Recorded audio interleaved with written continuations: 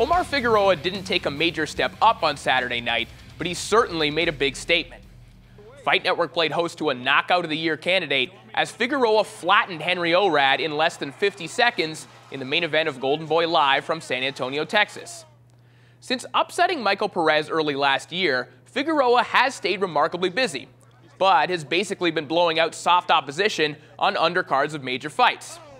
That means he's often been fighting above 135 pounds in order to find opponents and not wear himself out. As a result, he's been thought of as a junior welterweight.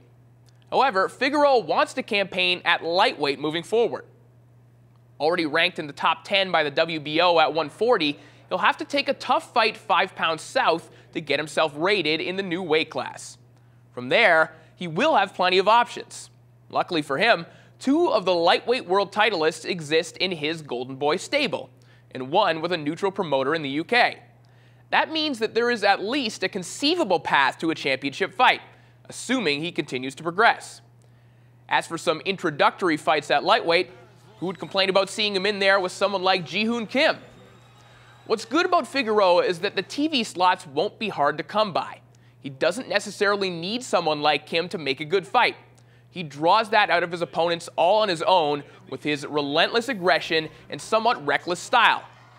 After some of the snoozers we've been getting on premium cable this year, Figueroa's graduation, so to speak, can't come soon enough.